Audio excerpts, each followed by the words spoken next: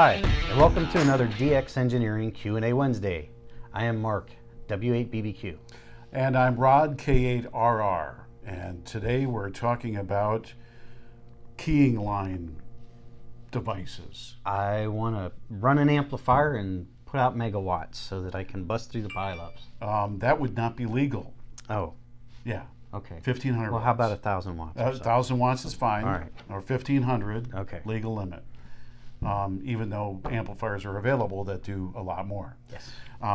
So when you push to talk on a microphone or you use a key, the radio sends out a keying line signal. Actually, it's a transmit on ground signal that is used by the amplifier so the radio can tell the amplifier when to switch its relay over from receive to amplify. Right.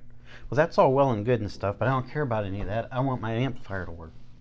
Okay. Well, then you better hook up what's known as the keying line. Yes. The amplifier keying line. And when we say keying line, it has nothing to do with CW. It has nothing to do with a Morse code key. Keying is the push-to-talk signal that the radio sends to the amplifier. Correct. Okay. Now, usually that's done on modern transceivers, solid-state equipment, with just an RCA cable. I meant to bring in the IC 7300, which has an RCA on the back of it called send, which one of these would go, and then the other end would go to the amplifier relay connector. And amplifier relay connectors are like almost always an RCA phono female. Right. And this is an RCA phono male. Now, if you have a really old amplifier that doesn't have an RCA phono female, or if it's really old and it does have one of these, but it has a high voltage relay. If it's not very old. Or if it's not very old. And you want the easiest way possible to safely hook up your amplifier. Then there's a couple of different ways of using a thing called a keying line buffer. Right. And this is keying the interface. Yeah. And this is one of them. This is an Ameritron. This is their part number ARB704. And this is just kind of like cheap insurance for both your radio and your amplifier. Extremely easy to hook up your amplifier. Basically mistake-free, right? Right.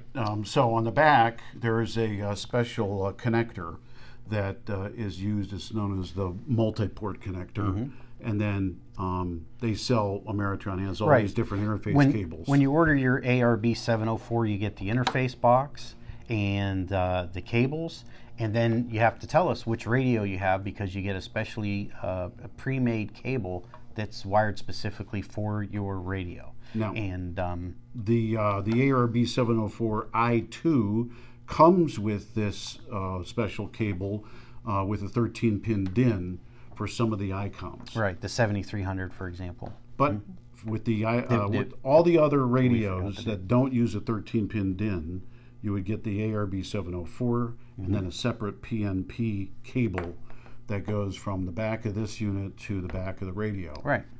Or, if you're not going to do it that way, you could do it this way, with one of these cables from the radio to this unit, and then one of these cables from the amplifier connector to the amplifier relay connector. Sounds a lot more complicated than it is. It's very simple. We can help you out with this.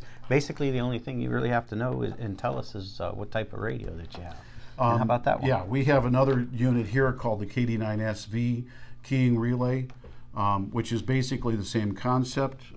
This one, like the other one, runs on DC and takes the switching line from a radio, and then it's solid state, so it can handle high voltage like this one from the relays of old amplifiers or the low voltage of newer amplifiers. Right, right.